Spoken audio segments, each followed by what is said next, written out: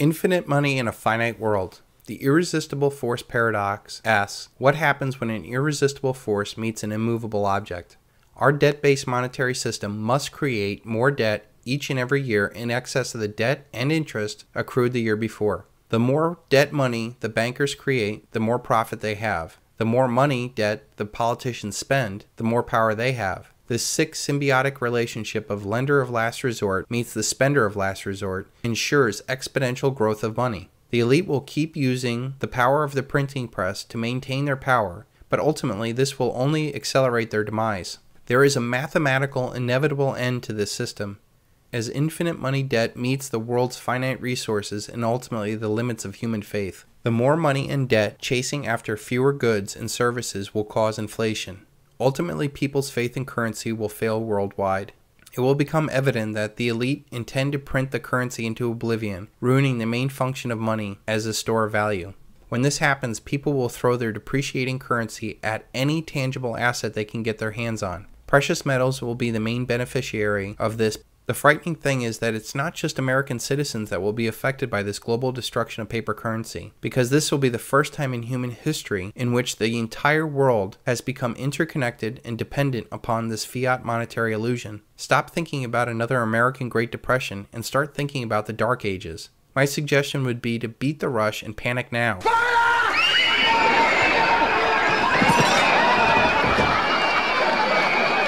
People are concerned with overpopulation, unfunded liabilities, global warming, and peak oil. For the most part, these are scary campfire stories the elite pawn on us to scare the masses into larger global governance. One key flaw to all these theories is that they rely upon our current monetary order remaining in place. Since the time of the Tower of Babel, man has built systems that work against the natural laws of our world. This has accomplished great feats, but like most man-made systems, they're built on the idea of pushing to the extremes and not focusing on balance. Inevitably, all things that go up must come down, and our monetary system is no different. With the collapse of the monetary order, all these theories and problems will cease to be issues, because they will be self-corrected by the end of the one thing that makes them possible: exponential growth of money and debt. When this current monetary order dies, so will millions if not billions of people, as an era of unlimited money comes to an end. Think of the millions that are on food stamps that have no support system to carry them. Think about the billions of dollars in food subsidies ending, food riots, skyrocketing food and fuel prices globally. In this hyperinflationary collapse of the world's money, I predict that up to 90% of your money will go towards food and fuel. Not your mortgage, not your car payments, taxes, tuitions, medical bills, or anything else.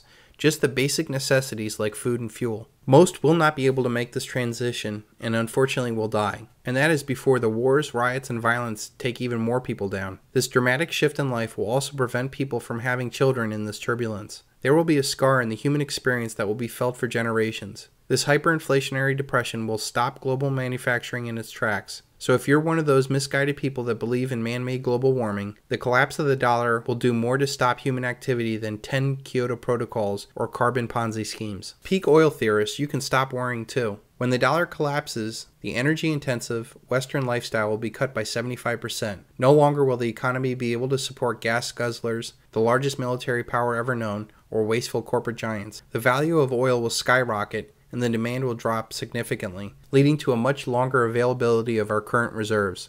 My greatest hope is that the elite will lose their power to manipulate the all-important oil market. I have no proof, but I've been studying these criminals for 7 years, and I believe that they have suppressed technologies that would have rendered oil less important, and I also believe that we have domestic sources here at home that have not been tapped as they set out to strategically use the rest of the world's oil first. My prediction is after a new monetary order is established, the elite will announce amazing new discoveries here at home that will shock the world. This will also push King Herbert's bell curve out further. Things that cannot go on forever won't. When the mathematically inevitable collapse of the world's fiat currency occurs, all of those problems and theories will no longer matter. There will be a massive inflation in real assets, with precious metals, food, and fuel far outpacing all other assets. This will lead to the final exhaustion as old powers try to hold on to power. This will bring about regional wars, civil wars, revolutions, famine, and disease. These events will cut populations, economies, debts, and energy use, and will throw our lives back into a much more local, slower reality.